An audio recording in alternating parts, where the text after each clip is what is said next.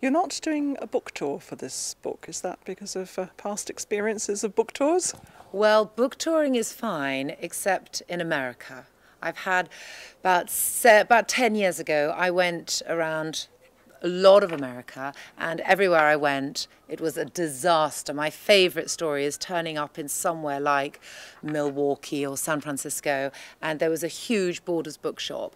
And as I walked through the bookshop to this huge room that could sit 300 people, the woman said to me, you know, we had Isabelle Allende last week. It was amazing. It was standing room only. We had 350 people, and there were so many people who couldn't come. We're going to have it again next week, and there are 300 more people that want to come and see her.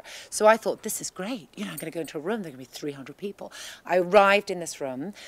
There were rows and rows of empty seats. There was one man sitting in the back row reading a book that wasn't mine in a baseball cap.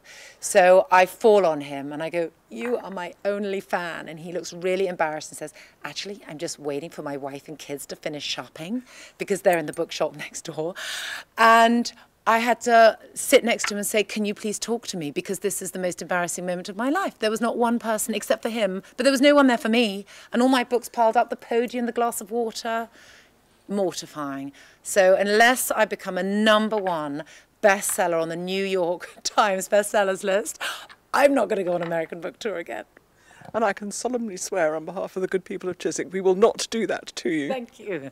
So yes, tell me, how excited are you to come to the Chiswick Book Festival? I'm so excited about going to the book festival. I think it's a great opportunity to meet readers and to meet other authors. And it's just a fantastic atmosphere, getting everybody together, people who love books. You're a #1 best-selling author with the Sunday Times bestsellers list. You're normally in the top 10 for whatever you write, and you've written 16 books. Tell me about this one. This one is the second in a trilogy. It's based in Ireland. It starts in 1910. It's about 3 women born in 1900 in Ireland, the daughter of the castle, the daughter of the cook, and the posh first cousin who lives in London, who are all great friends and grow up spending these idyllic summers together at Castle Deverill. Then, of course, the First World War happens, the War of Independence happens, and their lives are all torn apart in different ways, and they're splintered. And really, the whole trilogy is them finding their way home, because they all remember this idyllic time at this beautiful castle and the picnics on the beach and riding over the hills and the hunting. And I've just finished the 3rd one, and oh, I need a holiday. I'm ready to move on to something totally different. You mentioned the word holiday there. I'd say this is perfect holiday reading. I'd say the style was Maeve Binchy meets Downton Abbey.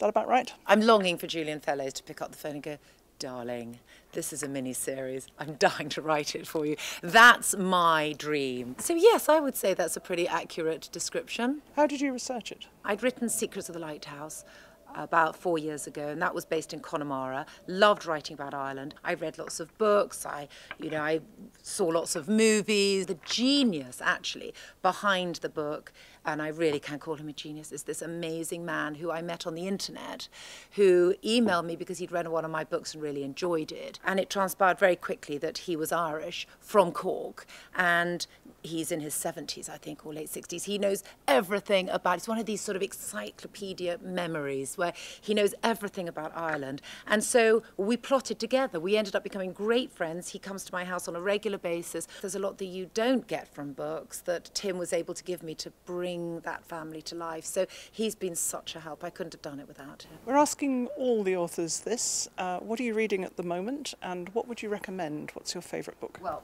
what I'm reading at the moment, and I can honestly tell you this, I am reading my husband's book, The Romanovs. So I've got that by my bedside. The book that I would recommend for summer reading is a book I recommend to everyone. It's not a massively well-known book. It's called The Enchanted April by Elizabeth von Arnim. It's set between the wars. It's 4 women who respond to an advert in a newspaper to take a villa in Italy for the whole month of April. They're very, very different women. They don't all know each other, and they're all escaping for different reasons. And it's beautifully written. It's charming. The characters are extraordinary, and you get into each character's head. You know what motivates them all and how Italy transforms them. And you just end with this wonderful sense of deep satisfaction. I think it's one of the most charming books I've ever read.